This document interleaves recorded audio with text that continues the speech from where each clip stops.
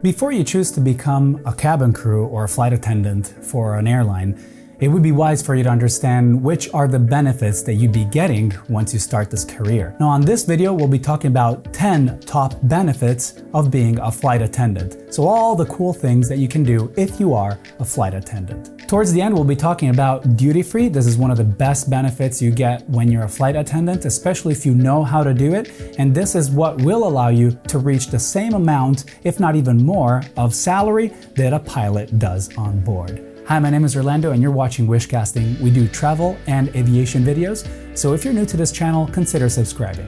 So one of the super cool things of being a flight attendant is that you literally have access to every part of the aircraft except for the cargo. One of the cool things is that you have access to the CRC, which is also known as the crew rest compartment.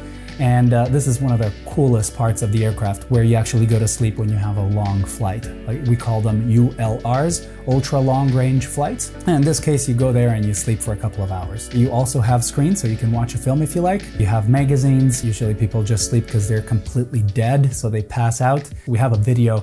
Consider watching it. You can check it out on this link right here. I'm not sure if it's here or here. Anyways, so this is one of the areas where you can have access to, but you can also have access to the cockpit. Now this is normal. Everybody knows about it, but I gotta say, ever since the 9/11 terror attack, the actual cabin has been distinctively separated from the cockpit, maybe even before that. I remember when I was a kid and I flew with Delta, I was able to go in the cockpit with my dad. There was a curtain separating the cockpit from the cabin. But nowadays, in order for you to get in, not only you have to be a cabin crew, and not only you have to be a cabin crew for that airline, but you have to be an operating cabin crew, meaning that you have to be scheduled for that flight. Only in that case you can go in. For example, if I go on leave and I'm on an Emirates flight, I can't access to the cockpit unless I am operating that flight. So if you are working on a flight in Emirates, you're able to see a 777 Boeing or an A380 cockpit, which is really, really cool. Especially the A380 cockpit, which is huge. It's really big. You can actually stand up. The windows they span on a 180-degree angle, which is absurd, even more than 180. Another really cool thing is that you'll learn how to open doors to, for example, toilets or to crew rest compartments, to places where usually the access is restricted, even though the door is actually locked. Even though there's a combination, there's a way you can bypass the code and simply open the door. Now, I'm not gonna be telling you how you can open these doors. I'm sure there's someone out there that did it. There's a way that you'll learn when you become a cabin crew on how to open locked doors just like that. It's really cool. Another really cool thing that you'll get to enjoy is international cuisine. If you depart from Dubai with an Emirates flight, you will have Dubai catering. So you'll probably have first courses and second courses, appetizers, all depending on the Middle Eastern cuisine. However, when you go abroad, let's say we go to Italy and we fly back, the food that is catered on the aircraft is not food that comes from Dubai, it's food that is catered from Italy. So you'll have Italian dishes. Even the menu will be an Italian menu. It makes sense for you to have an Italian menu because they're accustomed to that type of food and they'd be happy to have it again on board. And so you'll be able to try that. Regardless if you're an economy cabin crew or a business class cabin crew or a first class cabin crew, anyone on the aircraft has a right to eat food from any class. So I'll give you an example. You're working in economy, you can eat the food that is in economy if you like, no problem. But if you want, when you're done working, you can go upstairs and ask if there's a spare tray, spare appetizers, spare first courses, or even desserts, and have that from the passengers. Or if you like, you can go to first class and have that. It's a little bit trickier in first class because passengers eat on demand whenever they want. They're gonna probably tell you no because some passengers might ask last moment. Another really cool benefit is that you can actually go in the cockpit and you can speak with the pilots. You can talk and hold a conversation with the pilots. And a lot of people might say, oh, so what? Well, a lot of cabin crew don't want to stick being a cabin crew. A lot of cabin crew want to become pilots because it's pretty much very similar, a similar pattern. You have a different type of responsibility. I know it's a way bigger responsibility. If you have a passion in flying an aircraft, why not? There's no one better than these pilots to ask these questions, and knowing the shortcuts and using these shortcuts will help you a whole lot in choosing the right school, the right academy to become a pilot. There's a lot of dead moments, and one of the best ways to use those dead moments is to go in the cockpit and ask questions, if you're interested, of course. Another super cool benefit you have if you're a cabin crew is that you get discounts not only in Dubai or within the UAE, but even abroad. Like I remember I went to, I think it was Boston, there was a Ferris wheel. We told them we work for Emirates and we got a 10% discount. I mean, 10% is nothing, you know, but 10% here, 10% there, why not?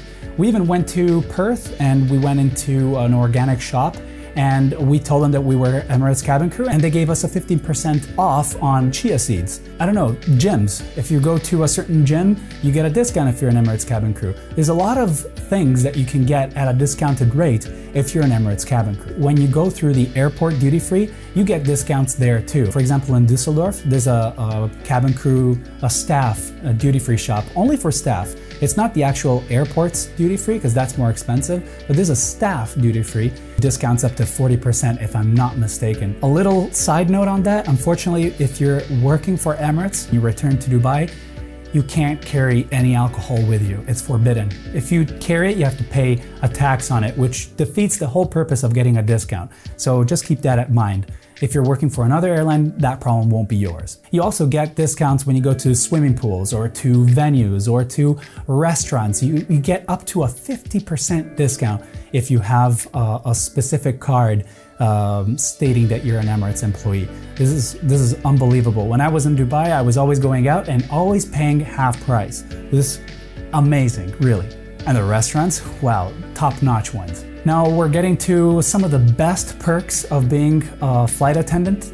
I'm gonna talk about this perk based on my experience with Emirates, flying at a either really reduced price or at a 90% discount or even free for certain airlines.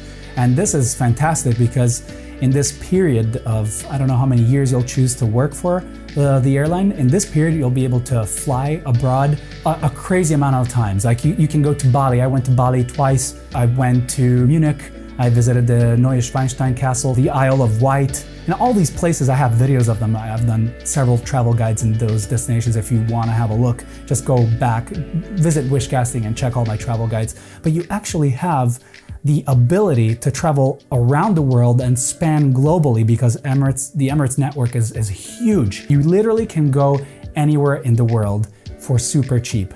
And if I'm not mistaken, it's about 50 euros or about $60 for one-way ticket to go, for example, to Bali from Dubai, which is a steal. It's a steal. Another perk of being a cabin crew is the luxury of the resorts and hotels where you're staying at on your layovers. Like I'm talking about Westins, Marriotts, Sheratons. Now, some of these might be 4-star, but who cares? Some of them are 5-star. And some resorts, like the one that we stay at the Mauritius, I'm gonna show you some videos now. Some of these resorts are so fantastic and they have all the activities like water sports, all these things, they're all included.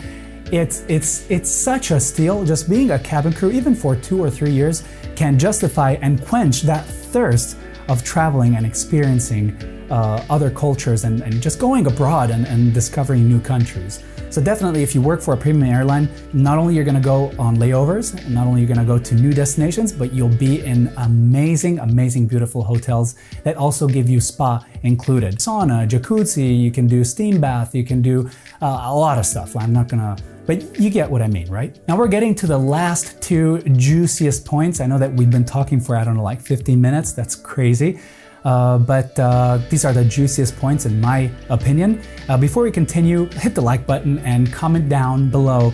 If you're working in an airline, let us know what's the best benefit and perk in your opinion in your airline, okay? So just comment down below, I'm curious. Now, one of the perks that I used and abused like in an incredible way, when you start working for an airline and you start traveling everywhere, you start thinking, how do I maximize the travel that I'm doing? Like, I don't want to just be a cabin crew. Can I do something else? Hell yeah, you can record these videos. For example, what I'm doing right now. Every single layover I've been to, I always took my camera, I always recorded a video, I always did, like there's tons of videos that I have on my computer and I'm gonna be doing travel guides with, so you'll see me younger on them and you'll be like, has Orlando gotten younger? No, it's old videos, pretty much. One of the cool things is that you can go to the US, for example, or you can go to Hong Kong or places where equipment costs nothing, dirty cheap. and you can order ahead of time, ship it to your hotel, and then when you arrive in that hotel, you pick it up, and that's it. For example, so many times I ordered from B&H and from Amazon.com, shipped it, for example, to Chicago, to the hotel, and I picked it up free of charge. This is another thing that you can do. You can save hundreds of dollars on equipment if you buy it abroad and you pick it up yourself, rather than buying it in Dubai, for example, where it's more expensive. Now, it's not always like that. Sometimes Dubai has really good prices, but you gotta look hard and you gotta be lucky. Now, this is the last and final tip you were waiting for, and this is the duty-free sales. This is something that I believe you should pay a whole lot of attention to, because it's that factor that can make a huge difference in the income you make on board.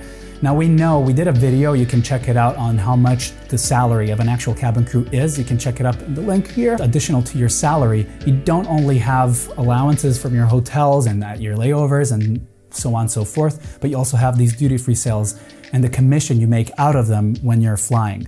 So let's say you're a duty-free operator, you go through the cabin and a lot of people start stopping you, and one guy wants a perfume that costs, I don't know, $150. Another guy wants another perfume for $200. Another guy wants a watch that costs $100. And then a lady wants a Mont Blanc pen, which is $1,000. So you keep on going and keep on going, and let's say you make $10,000. Your commission is 10%. So that's gonna be $1,000. So that's easy, $1,000 straight into your pocket. The company just gives it to you in your payslip, next month's payslip, and that's it.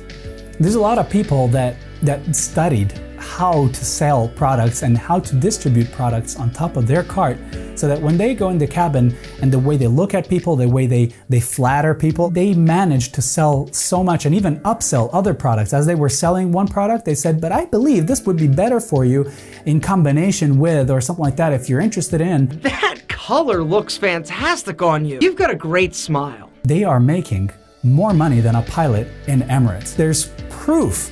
And these people who sell that much not only get that money out of a commission in their next payslip, but they also get rewards from the company for having sold that much. Now, I'm not sure what rewards these may be. They could be a Rolex watch, or they could be money or some days off or a holiday. They do these prizes, these raffles. So it's actually a really good motivator for you to sell on board. Personally, I was able to sell quite a bit on certain flights, and some other flights I didn't really.